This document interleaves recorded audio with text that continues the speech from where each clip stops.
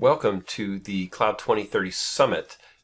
This is part of a half-day event where we talk about a number of issues. In this case, we dove straight into the topic of the day, which was security, and how do we secure infrastructure? Can we secure infrastructure for the future? And this was in light of the SolarWinds hack, which had just happened. So very important topic that sort of grounded out everything else we talked about through the day. This is just the first of 6 sessions where we talk about coming events and how technology is shaping the future and vice versa. Hope you enjoy it. The2030.cloud. This is part of ongoing conversations for us, so enjoy this session. It's a good kickoff. Fundamentally, in security, are digital systems securable? And if they're not, if you're crazy enough to answer yes, I want to hear why. But if you're answering no, how do we live with that? What's the consequences of where things are going from that perspective?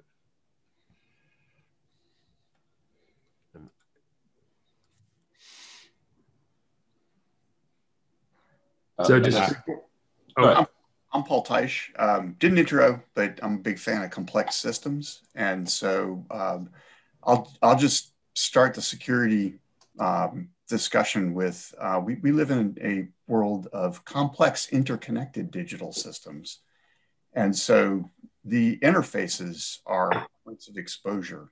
And the more interfaces you have, the more points of exposure you have. And so to me, security becomes a discussion of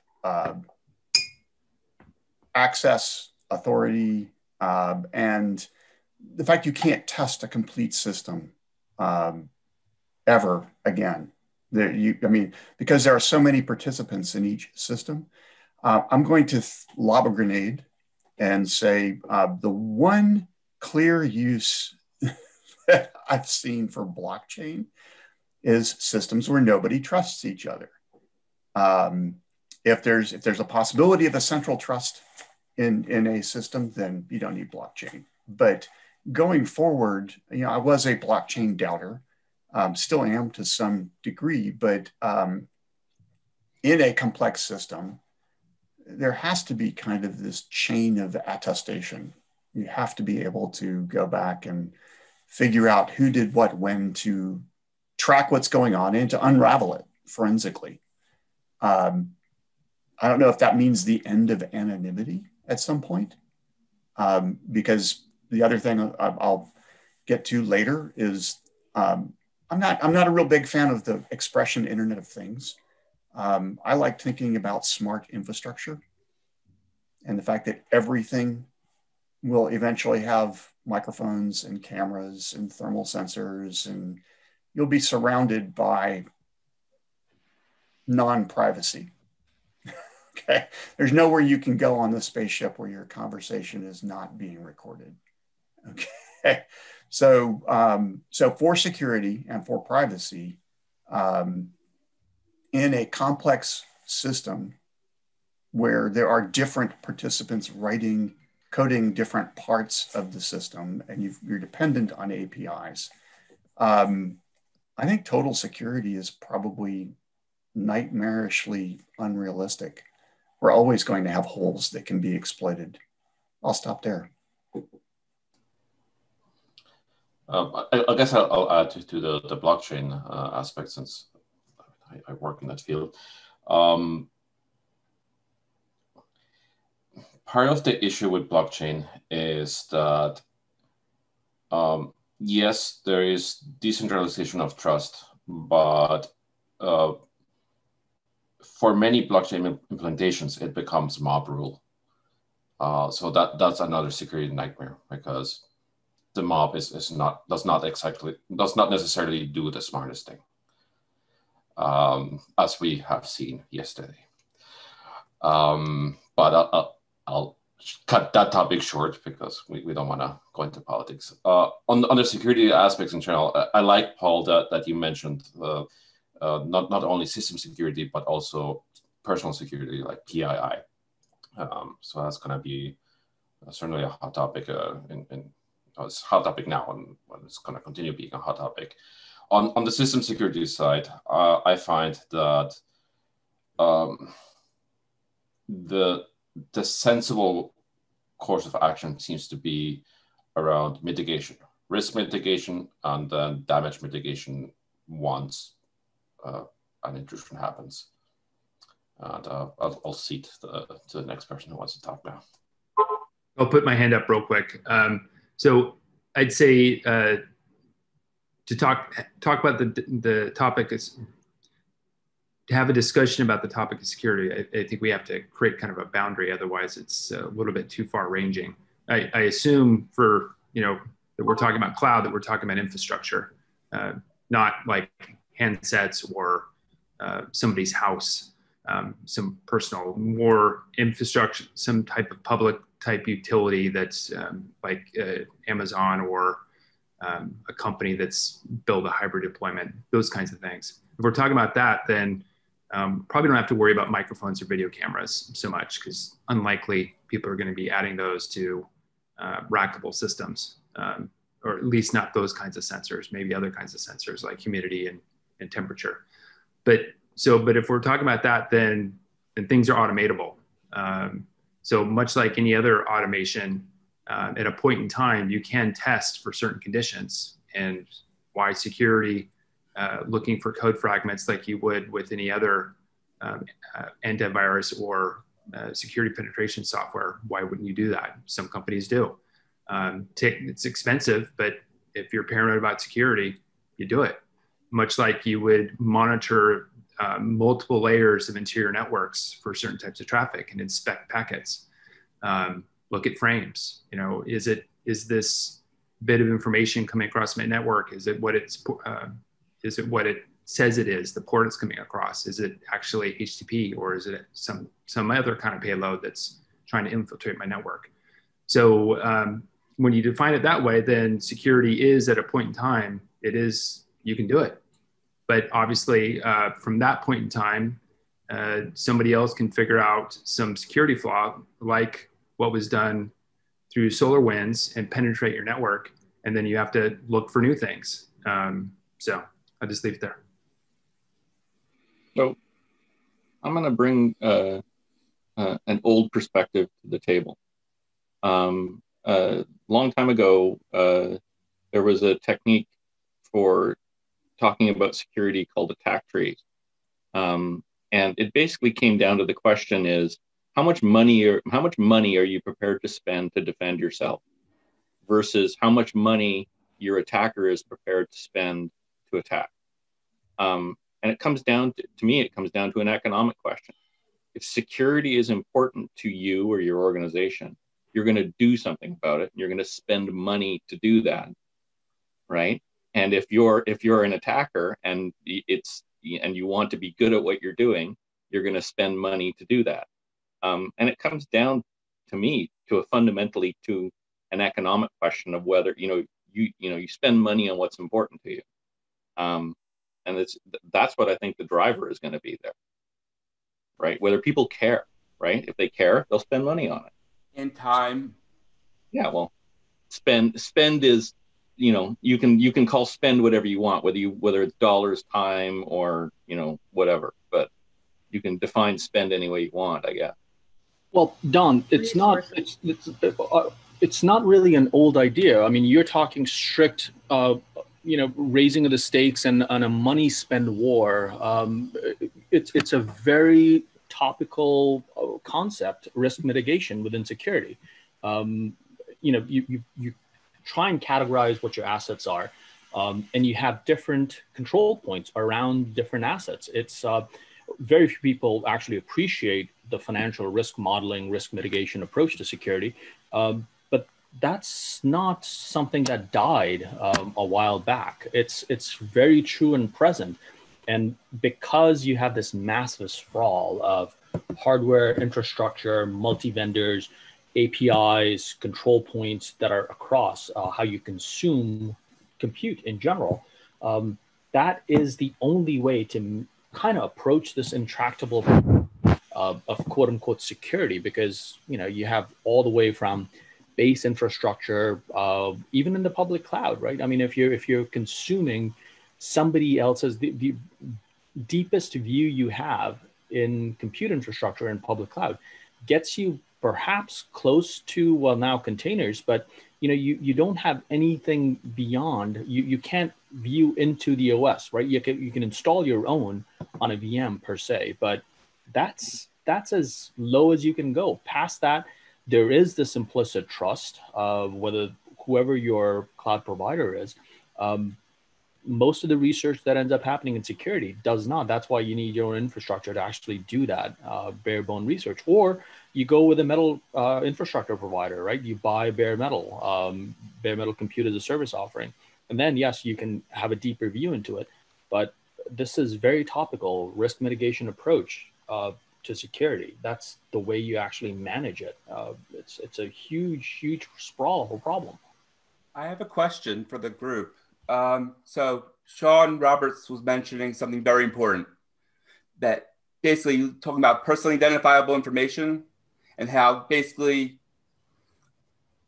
we talk about cloud security, but almost always people conflate that with a lot of the other types of security, personal information security, the other types of security. And what I find where there's a commonality is that there's ways to identify personal information, have personal identities, computer identities, and are they similar or different? And basically, is there a way to look at that as a similar approach? Basically, zero trust doesn't necessarily look at identities maybe the same way, personal and computer identities. Is this something that a common approach that we could look at going forward? Yes, we actually do. Presently, we already do this, right? So non-user user identities have been a case. Trusted system, getting validation, getting authentication from a non-user, that has been a place. Secrets management, this entire realm of it's a very real thing, which lets you manage personal identity versus system identity, system authentication identity, the whole quote unquote supply chain, if you can, that can all be kind of enveloped in this notion of secrets managers. Mainstream application service providers do this, right? Vault is from Hashi, it does exactly this. It takes this holistic approach to identities, whether they are user identities, whether they're system identities, and builds an entire consuming chain around secrets management. So it exists. It's not, do we have to invent a wheel for this? It's here. It was here a couple decades ago as well. So I have a question along these lines, and this is Tim Crawford with Avoa, and so I go back to one of the earlier comments too, which was if security is important, then people would invest in it. I guess my concern is that, from a practitioner side of the perspective, it's not all or nothing. It's not a matter of if it's important, then will you invest in it? Yes, I invest in it, but it's a matter of the value I get from it or the risk that I'm able to mitigate from it. It's not the extremes. But then the other piece to that is how do you start to kind of manage that over time from a mindset perspective? And so the piece that I would pose to the group is the challenge that the technology is not there, meaning the tools don't exist, or is the challenge that people just haven't implemented them or haven't used them in an appropriate way? And so I would argue or launch the position of it's the latter, that we have plenty of tools that exist today, but they're either not being used in an appropriate manner or not being used at the level that maybe they should. And so maybe the focus should be there. And I think a simplistic example of this, overly simplistic example of this, is password management. So I'll just lobby that in and see where it goes. So Tim, that's actually a very good segue to several things. We had a discussion about this yesterday, and I know going back to Don, like you say, this is nothing new. I worked at big companies, HP, 20 years ago. Security was a big thing. Obviously, nothing different than today, just more sophisticated. But the challenge I think still exists is that people think about security after the fact rather than day zero, implement the security. So one of the things that we do as a company is security is thought of at day zero from an automation perspective of cloud provisioning. So that security model is already in place in multiple areas, and it's always in code, so everything can be modified or, you know, adjusted and tracked and things like that. So Tim, that was excellent for where I was trying to kind of set my kind of where I wanted to jump in. So let's throw that out there as well. But Larry, this is kind of where I'm going with this. Is the challenge that the tools don't exist? Take cloud as an example, that the tools don't exist in cloud today, or is the issue that we're not approaching risk and security and how we implement the tools, and that is actually the core issue. I completely agree with you. Thinking of security as part of your DNA as opposed to a project or an afterthought is a critical issue across the board, cloud and beyond. But I do think that it is the latter, and I'd love to hear differing opinions on this too. So I agree 100%. I'd like to just circle back to essentially my first job, and that is a military industrial complex. We were dealing with, literally, it was the Cold War, and it was MAD, etc. So in the military, the whole command control communications interface, the C3 I don't remember what all the 3 C's were, that security was always a big integrated thought, everything from physical and beyond, communications, control, etc. So I have been out of that world for long enough that I don't know where it's advanced to, but I'm wondering if, not in their computer side of thing necessarily, but in the whole warfare aspect, whether security might have some lessons, especially on the larger front as the theaters got more complex, theaters of engagement, and whether there might be some security answers that are sitting there that haven't been addressed by the civilian population. I know that security right now is much more piecemeal than cloud is, and we need to get it a more synergistic, more holistic way of connecting all of the tools. So instead of just a bunch of tools, a framework as we've done before, and AI is big there, Rob.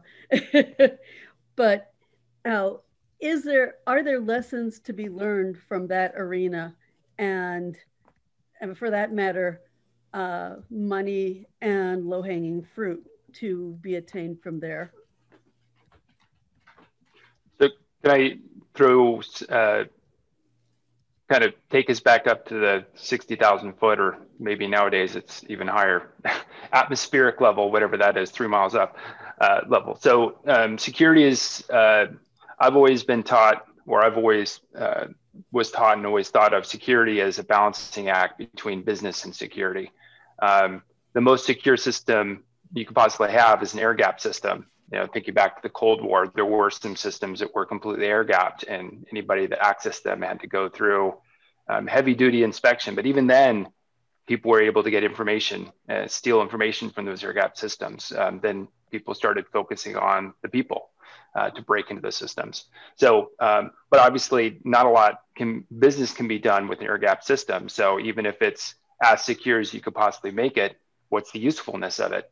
I was at a lab that I will not name that had some what they thought were air gap systems, and over time they added the teams that were managing the systems inside the air gap found it difficult to do operations, so they added some holes.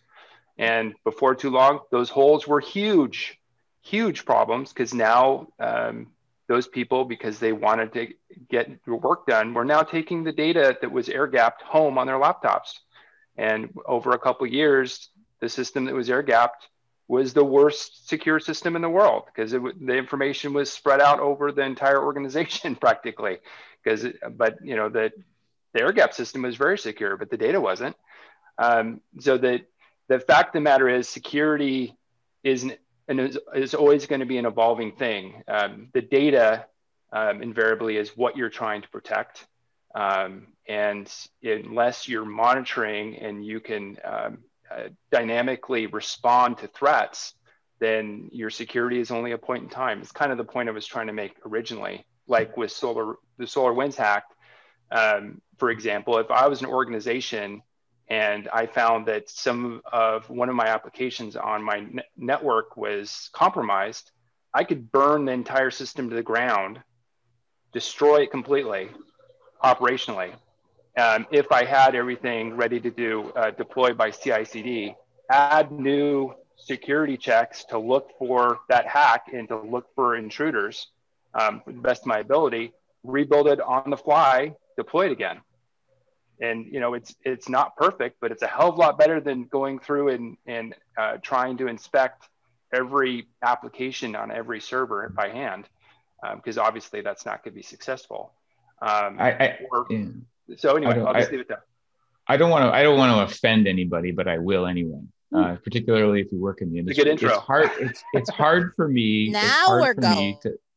Well, listen, it's hard for me to listen to this conversation and talk about cybersecurity and not view it as a gigantic racketeering operation that exists between the manufacturers, the programmers, the security industry practitioners, software makers, that are all in it to win it. So the necessity of, or the existence of hacks, and I describe the security problem on the internet as twofold. It's compromise and theft, broadly speaking, but the broad existence of those events taking place ultimately fund this industry. So I to me, it's like, I'm Canadian, so take this for what it's worth. It's like the U.S. healthcare system.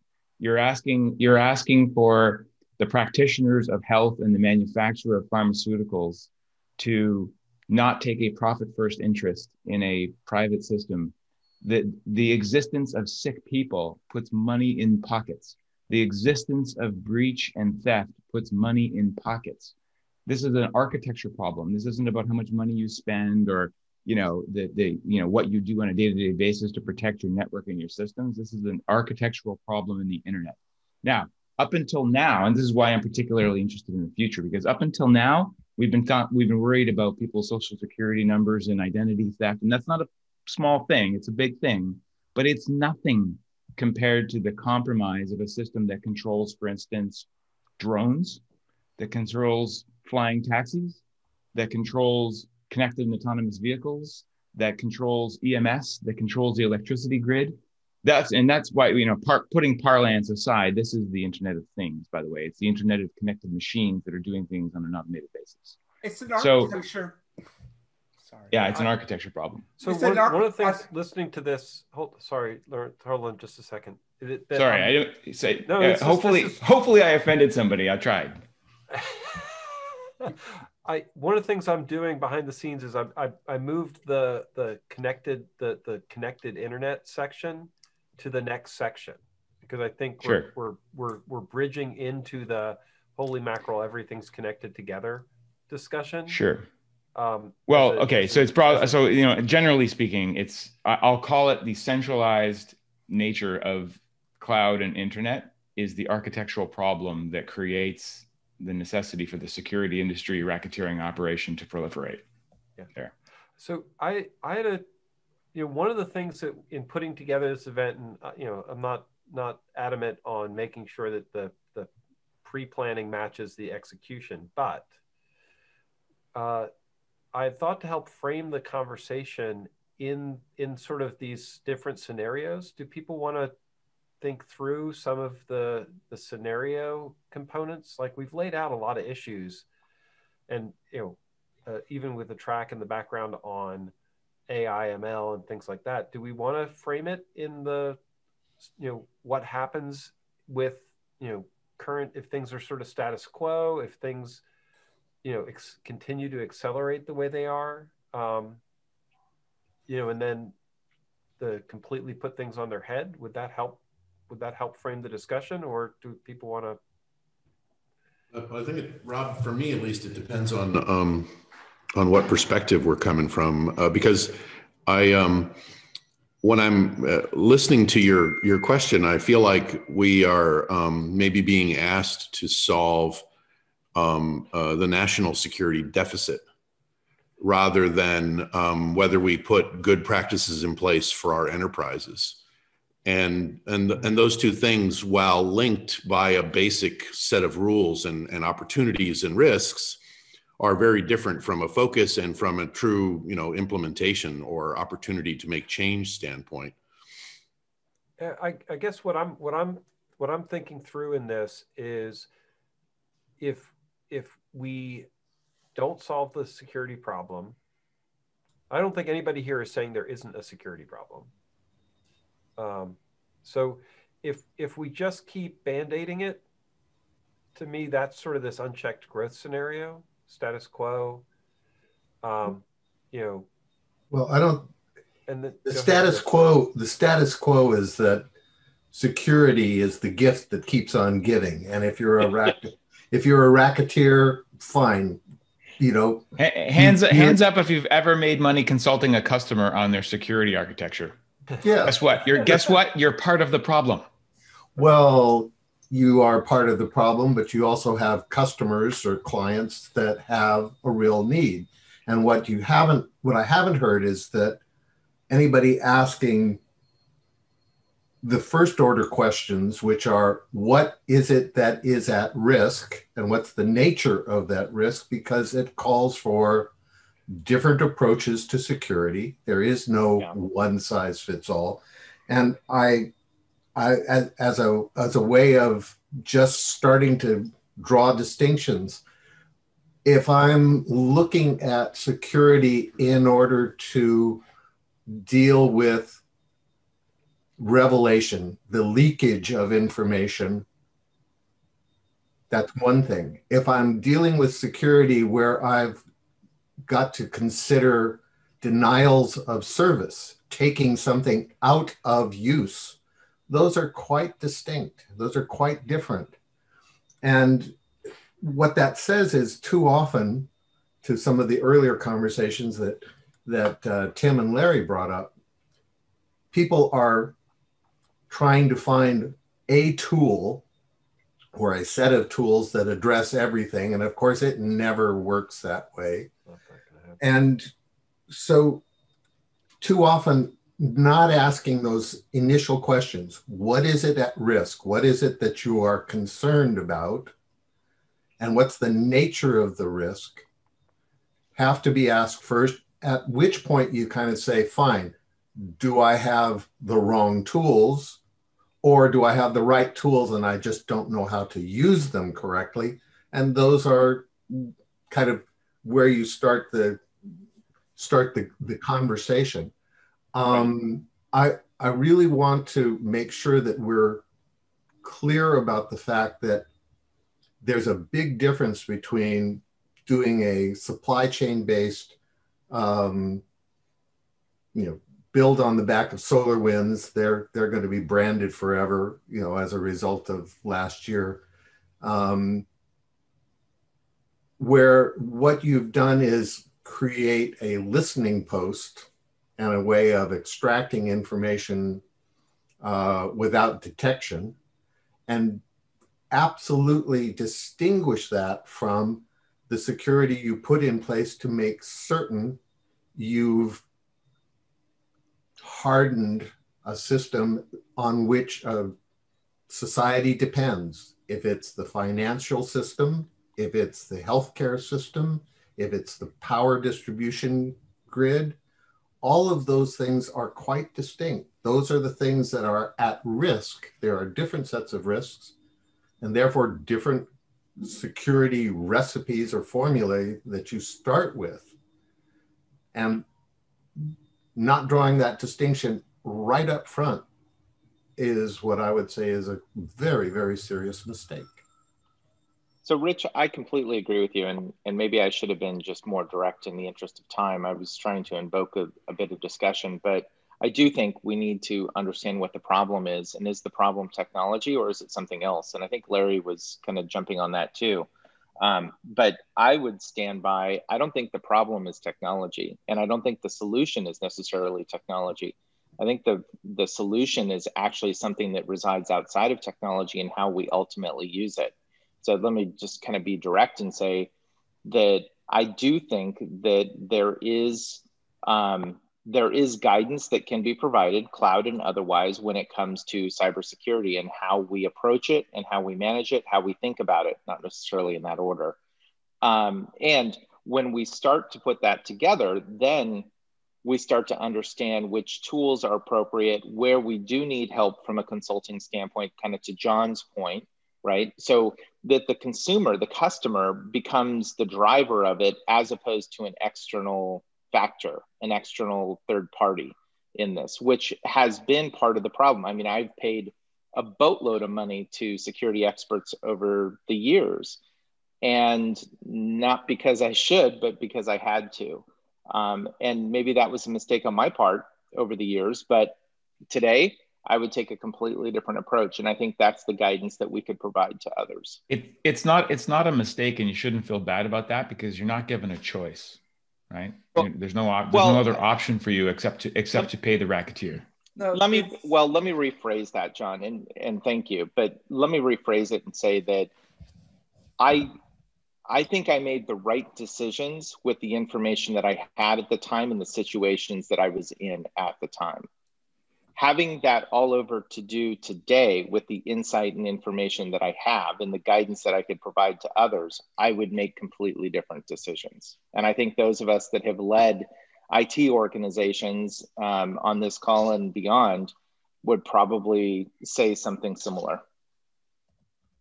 Yeah, my observation in that is that it's very difficult to, because I mean, I've tried to escape, the trappings of the cybersecurity economy itself, but unto myself, it is almost impossible to do, which is why I think that, if there's going to be a change or a true evolution in the security of data and the prevention of compromised systems, there needs to be a broader coalition and dare I say grassroots movement to rethink the way in which data and code is protected. And that's not going to happen. Honestly, what if we're talking about the future, looking at the grid, status quo is generally going to happen. There's zero trust. Some of the secrets management, several technologies that are popular and effective are going to be promoted in the next couple of years. That's going to be good. Some of the best practices, like having security champions for development teams, having someone in charge of security represented on a board of directors. It will become more common. That's good things.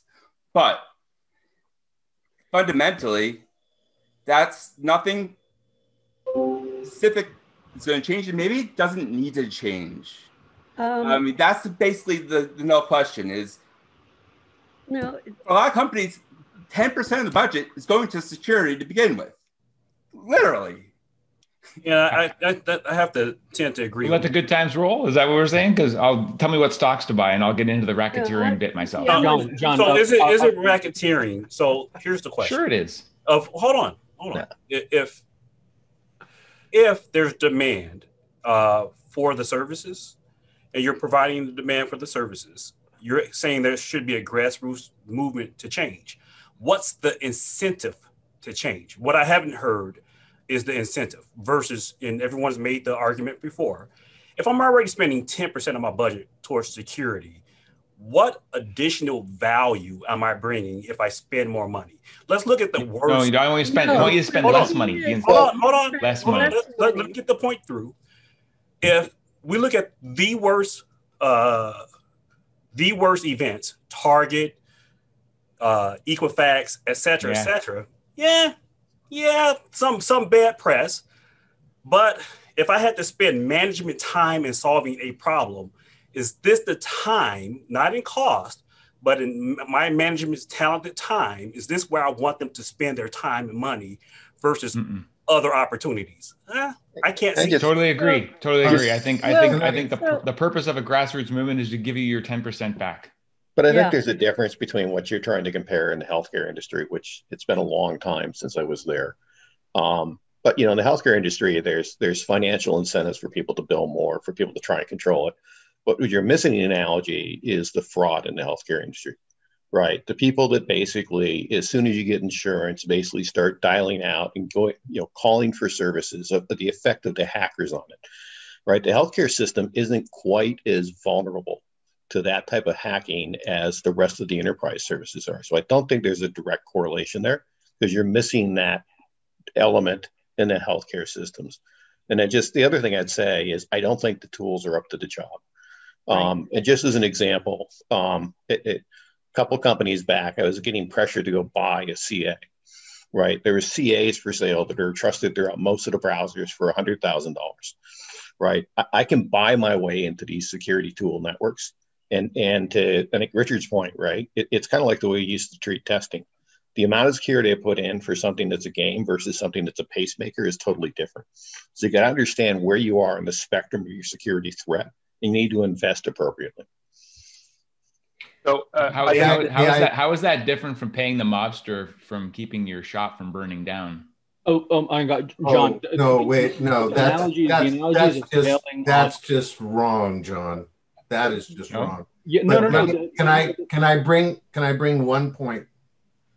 And then I'm going to actually to Keith. Go ahead, Rich. Yeah, it gets to Keith Townsend's kind of question. Actually, a number of questions. If we're looking at 2030, there are some assumptions here that we're making about the technology that's being brought to bear that is, I think, at serious risk and is not being considered appropriately. And if you want to look at a major upset, a major transition, it is that for the last close to 40 years, we've relied on things like a form of cryptography for security that is at serious risk. We are looking at quantum computing at 10 years from now at being able to take the approach that we are now using for cryptography and blow through a lot of public key cryptography that's being put in place and has been used. And if you think about that appropriately, you're sitting there going, oh crap, this is not even a Y2K. This is a serious retooling requirement if you have something to protect that's of value to you. So if you want to talk about 2030 and cloud and security, let me introduce you to the notion that we are actually able to pretty closely predict a black swan, and let's call it a gray swan. It is a risk that nobody is, arguably, very few people are attending to right now, and that is a fundamental belief in public key cryptography as it is now done that is at serious risk. And 10 years from now, there will be tooling that blows it away. So something's going to have to come in to replace it, or we're into a very, very different conversation.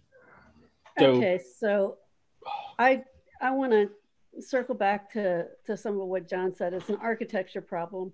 And part of that is all the pieces that go into the architecture.